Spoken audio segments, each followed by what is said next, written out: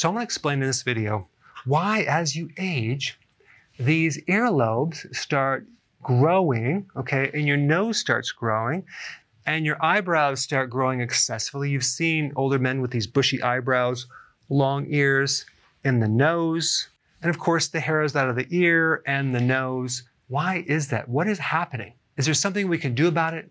Or is it just inevitable? We're just going to have to cope with it. Well, the answer is yes, it's inevitable. You have something to look forward to. But here's the thing. Your bones actually stop growing in the early 20s, maybe a little bit before that, okay?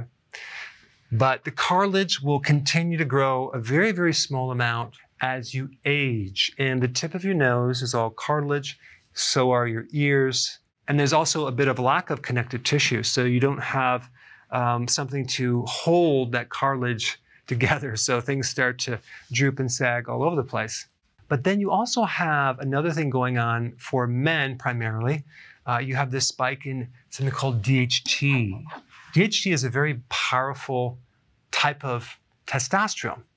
And there's an enzyme that will start to convert testosterone to DHT, and that will lead to hair loss, male pattern baldness. But at the same time, you get an increase of hair growth in the eyebrows, in the hairs in the ear, in the hairs in your nose, and even in the size of the prostate.